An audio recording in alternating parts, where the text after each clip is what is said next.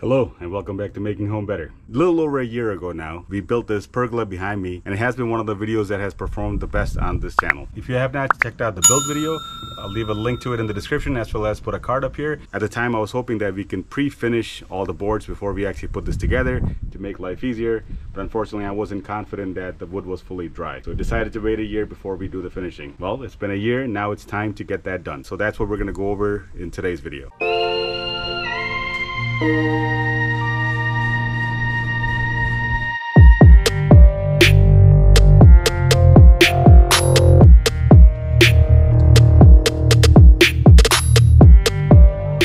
So a year removed, the pergola still looks really good. It's starting to turn a slight gray, which is what cedar tends to do in outdoors. Some people like that.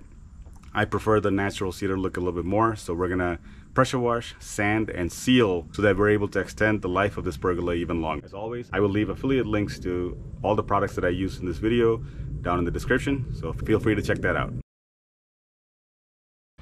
All right, the area is cleared. It's time to start with the pressure washing. Now my intention here is not to go a really deep cleaning here, but just to get the surface dust off. There's a little bit of black spots here and there. Kind of clean that up and just do a light pressure washing to get it prepped for sanding.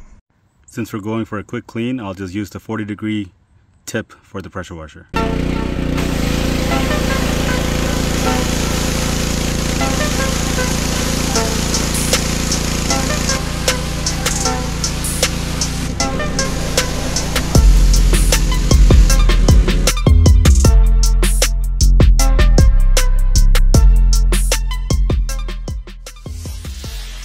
The wood has had a full day to dry, and it's time to get to sanding.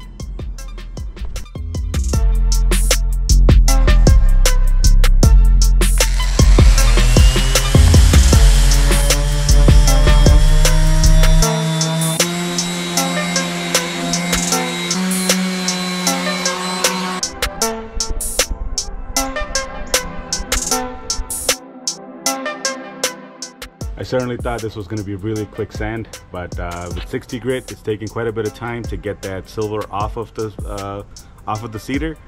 I'm not sure if this is what's appropriate or not, but I prefer the natural cedar color over the gray patina. So I'm gonna spend the time and take this off. So 60 grit and a lot of effort seems to be working just fine.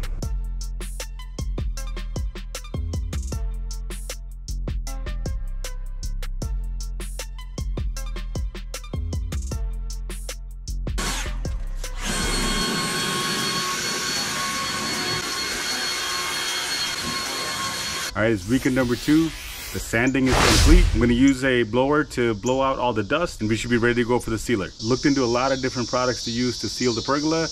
The one that I finally ended up choosing was the Ready Seal. So this is the Ready Seal exterior wood stain in a natural tone. This is actually a sealer and a stain in one. I kind of didn't want a stain, I just wanted to keep the natural look. I'm hoping the natural version here gives that effect. This has a lot of good reviews, and apparently it's pretty easy to use in that you can put it on and recoat it within the first hour. It also apparently prevents any runs. We'll see if that's the case or not.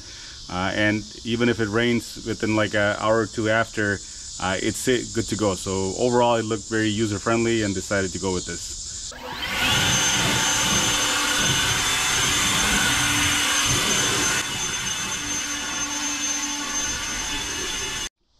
Now, Ready Seal is a penetrating oil, so I'm going to take a little extra precaution and cover the patio as much as possible. The patio is sealed, but I don't want to take any chance of having some stains off of the sealer on the patio, so I'm going to try to cover up as much as possible.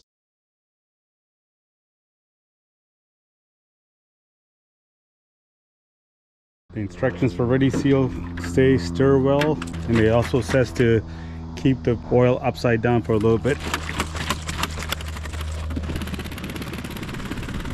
I did test this on a piece of leftover wood from last year yesterday, just to make sure I was okay with the color. It makes the wood a little bit darker. It looks like a good shade.